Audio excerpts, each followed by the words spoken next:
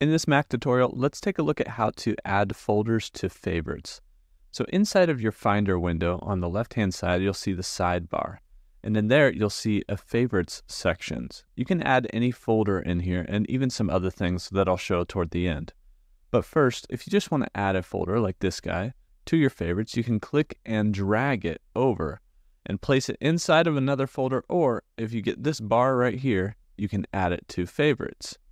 And once you've added that in there, you'll see it over here in the sidebar, and you can click on it to go navigate to that folder.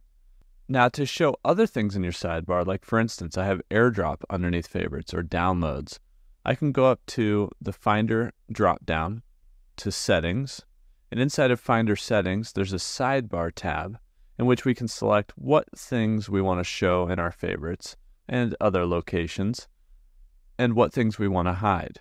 So for instance, I just have AirDrop, Apps, Desktop, and Downloads checkmarked, but you could checkmark any of these if you utilize them. That's how you can add folders to favorites and other items to your favorites section.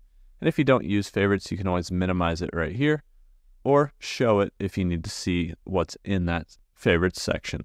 That's how you can add folders to favorites here on a Mac.